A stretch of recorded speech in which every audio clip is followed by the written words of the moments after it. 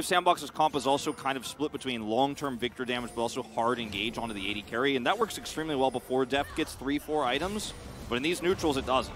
So Duhan is very alone. He's got the entire team chasing him, as now he's just going to turn it around. Knocks the Neela away, but here comes the Chaos Storm. Huge amounts of damage, but Closer a bit in the front, and now might just be the Zeri moment. Zeka going to pick up a kill, and everybody's just getting burst down.